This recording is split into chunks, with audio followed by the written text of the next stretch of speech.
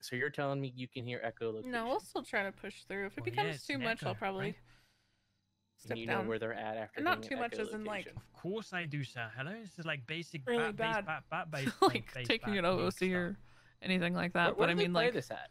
if it's just like mentally too much for me to put myself into it, where's that located? Every day to play the character, then I'll probably step down. But we'll try to get a bunch of stuff hammered out so that where's that at? Whoever comes next can have like a really, really good time, which is the point of why I was doing this. Yeah, the bat base bar. Do they get hammered at the bar? I wanted to sort out all the they don't drink. Why silly things so somebody else can really seize it by both hands.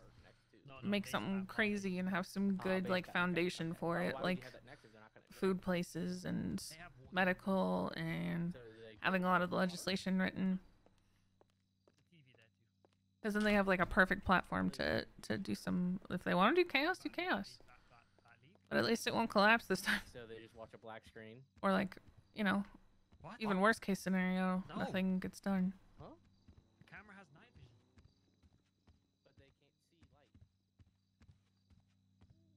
Makes me sad that Chaos Legion is choosing the route they're choosing, but I also don't blame them at all. It's a rough situation.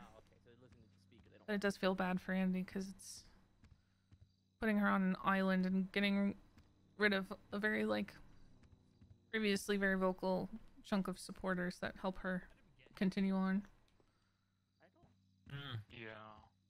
Can't be doing that. Be worth talking to Kay. It doesn't feel like she'll get anything out of that conversation, to be honest.